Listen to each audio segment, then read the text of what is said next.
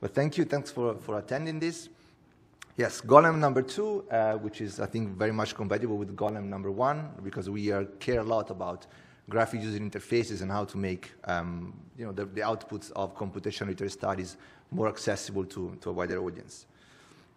In this project, we have very focused research questions that we want to address. The first one is, how do story traits spread, become successful, and disappear over time across languages, across countries? And the second one is looking at which narrative strategies have a stronger impact on readers. So these are two big challenges, I think. And to address this in a way that foregrounds content and the way in which stories are written, what we have to do is to get rid of a lot of the contextual factors that play a role in history and society, like institutional powers and pedagogical decisions, school systems that have shaped the texts that have been transmitted throughout literary history.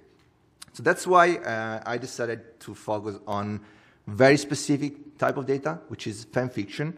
So text written by mostly amateur writers who reinterpret stories and further transmit the modification of them. So there is an explicit intent here of changing something and transmitting it over time, making it available to other readers.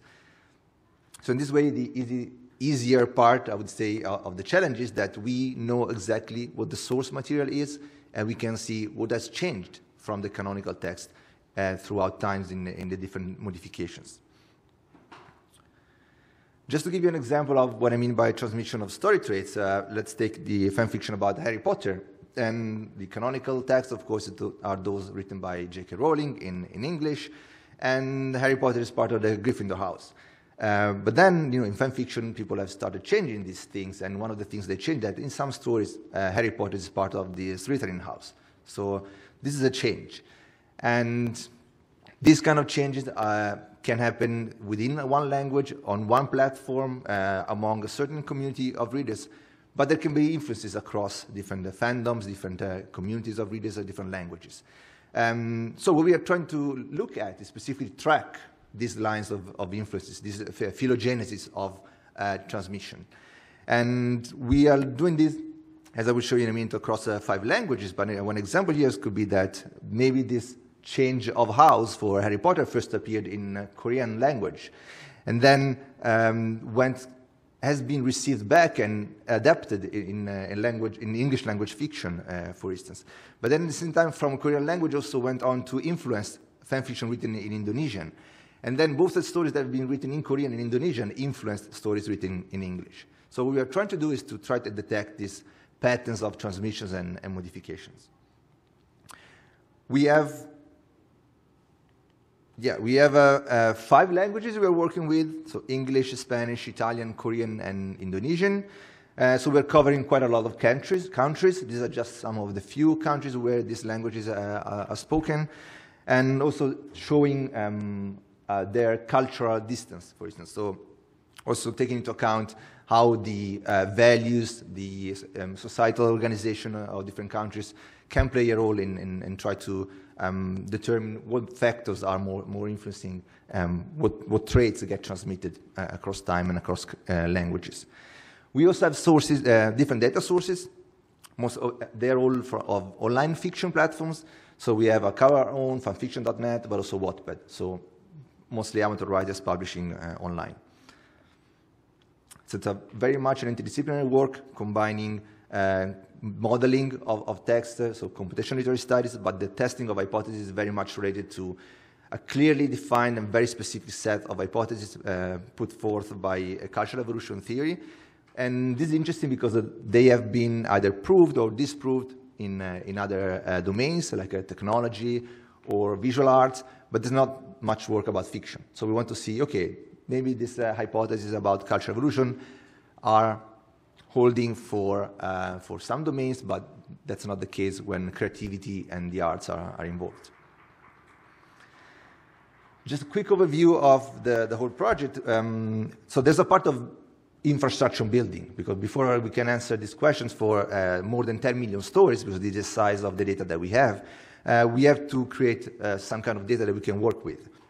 So we are interlinking existing data, metadata, that we get from online platforms, together with information not just from the text, but also from reader response. So how many people have read these stories, how many of these people like these stories, and how many comments did they receive, and also what kind of comments did this story receive. Then we will enrich the data we have through various NLP pipelines to add more information, like some of the ones have been also presented by Banshee before, so topic modeling, name entity recognition, and other stuff.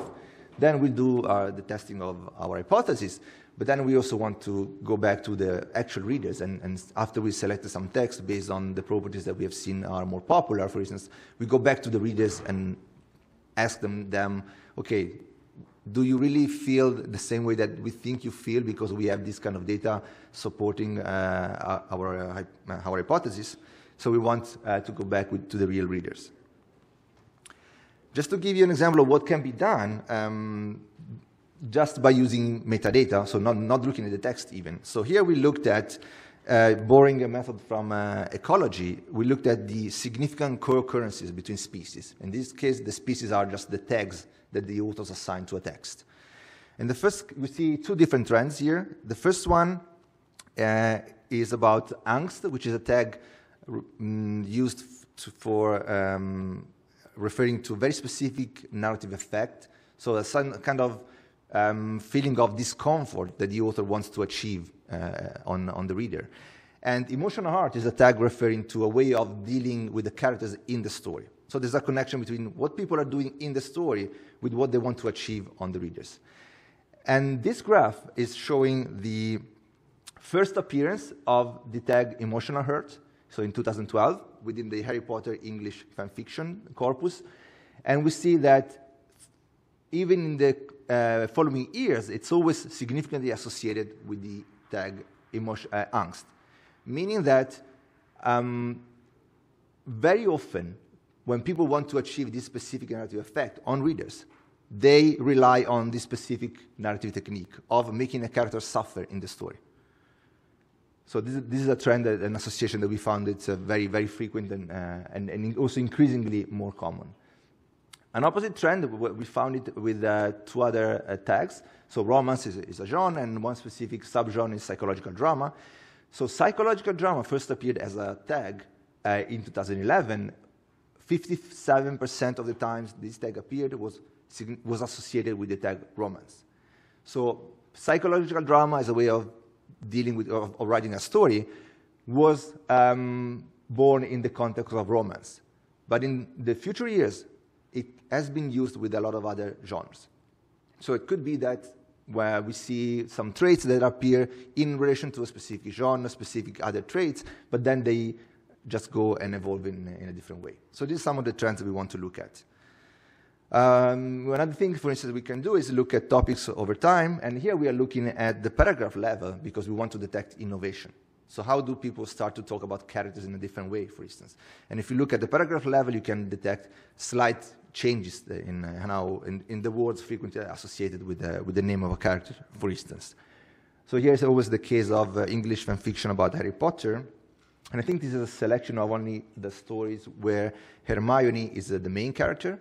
And so as you see, this topic was more popular in 2012, then lost a little bit of its popularity, whereas this other topic about trains and platforms and etc., so that semantic field appeared very early, but then gained popularity only later on. So this is the kind of things that we can look at. These are the kind of metadata that we can have, just so you have a quick look at the raw data. So we have tags assigned by the authors about the characters, features in the stories, the relationship between the characters, but also more freeform stuff about genre or themes that we can find in these stories. And we have the reader response part. There are, of course, a lot of legal and ethical issues when dealing with this kind of data, because these are data that amateur writers are posting online, and often within like safe spaces, that what they consider to be safe spaces, because they know the kind of people they're addressing. So the ethical concern here, what right do we have to take this kind of data and analyze them and study them and using them to improve our tools. So we are doing this always trying to communicate with these platforms and also posting announcements on the platform to make the readers aware of the work that we want to do. And everything we will do will be anonymized, so we are kind of losing the focus of the text as an object we want to identify, but we're just looking at the adopting an evolutionary perspective at broader changes within the whole system. So it's not, the focus is not on specific texts. And so this has been done by other projects already. It's what's called the derived data. So that's the focus, right? We want to go around the problem of copyright and make something available that can be reused by other researchers in the future. Of course, the famous antitrust extracted features data set, but also a few other examples that have used different tools to generate features that can be used by other researchers without having access to the full text. What kind of information do we have? Well, here you have examples of things that is already available, normally produced by the authors, but then we will add other things like about linguistic properties, stylistic properties, thematic features, all modeled via NLP. And a thing that we want to do here is just keep track of the provenance of our interpretations and the value that we assign. So if we assign a sentiment value or a topic, we will always describe and make sure that people can trace back the original pipeline that led to producing a certain value. So that maybe competing values can be assigned for sentiment or for a topic, depending on which method do you use. We need a way of structuring this kind of information, so we are looking at an ontology because we want to store this in a knowledge graph that can be queried and so that people can build their own specific subsets if they have more specific research questions. I'm not a fool, I'm not doing this alone, so I'm in dialogue with a lot of other people, other projects on this. If you want, on our website, there are the slides of a recent workshop where we discussed these ontological issues. And just to give you an example of the problems that we're facing, so these are some of the golems that we have in cultural history. So the legend of the rabbi in Prague, then expression in movies, novels about robots, but then we have Dungeons and Dragons, Clash of Clans, the Pokemon, and Minecraft. So these are all kind of golems. And if you want to do a query and see what are the differences between these types of golems, how do you look for this in a knowledge base? Well, first of all, I made a case of a popular culture, but this is something that relates also to other issues, like, is Zeus the same type of character as Jupiter? Well, yeah, in primary school, they told me so, but then maybe that's not the case, right? There are a few differences. So one possible way to deal with this is to have a more abstract entity that can refer to different concepts of a character and different expression in different stories, so that traits referring to a character can be tracked over time. And here it's just an example of how maybe the original Harry Potter character is different from an expression of the Harry Potter character in a fanfiction story, but they both refer to the same character abstraction, because somehow Harry Potter is part of the collective imagery, and we have an idea of who Harry Potter is. Yeah, we have other issues, and I'm going to conclude now about the information that we want to store in this knowledge graph. So not only about characters, but also other things related to style, narrative strategies, themes, types of dialogues, opening and closures, story shapes. So these are all things that we want to make available, but there's currently no standardized way of encoding this and making it available into a knowledge graph. So there's some work to do here. And if you want to collaborate, please let me know, because it's a tough thing. And yeah, just a quick thing about user interface. I was able to actually adapt a tool conceived for drama analysis. So this is the Dracor interface. Maybe you recognize it. And we changed it, made a few changes, because when people talk about fan fiction, they're normally interested, of course, in the characters. We also have the dramatis persona in plays, but we also want to add information just at a glance about number of chapters, paragraphs, and the reader response. So this would be maybe a simple way of making some subsets of our corpora available for specific research. What's next? Well, we will have the first public release of the database in January next year with the Sparkle endpoint, also web interface, the one I just showed you, and also an API because people don't want to learn Sparkle to get the data, so they can just either download it from the website or use the Python API to get this information. And let me just spend 2 words about the people, because all this is possible by a very interdisciplinary international team. So there's one literary study person, ontologist, that's me, but I also hired people coming from statistics, from NLP. We have data scientists collaborating. We have data stewards made available by our university. And we are embedded within a wonderful group of computational linguists, so I can knock at the next door and really ask questions about NLP issues every time I want. And the best are the PhDs. They know so much and always willing to help. And we also have 5 amazing scientific advisors coming from different disciplines that can support us in building this thing. And the topic of this year conference is about collaboration as an opportunity. And I think once we have this funded project, we have the responsibility of doing something in this respect.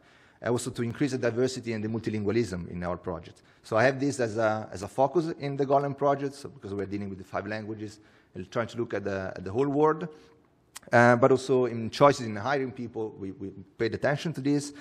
And the University of Groningen made available actually additional funding for a PhD position, funded 50%.